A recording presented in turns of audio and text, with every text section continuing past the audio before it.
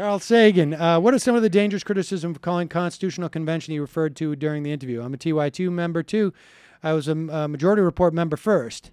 So you have a special place in my heart that Shank will never fill. All right, let me hear that. Well, in this Don Hazen piece, his argument is that it creates unreasonable expectations and channels energy into something that can virtually not happen because you need 2/3 of the Senate and then 3/4 of the states.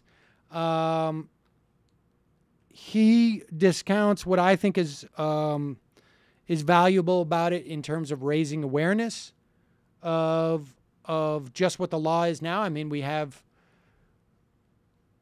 a lot of people who don't even realize who controls the Senate right now.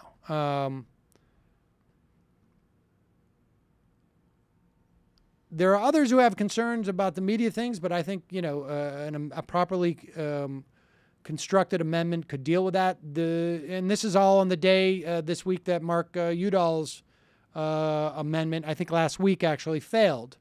Or I should say, bill to amend the Constitution failed in the Senate. That's the argument. I'm not sure I buy that.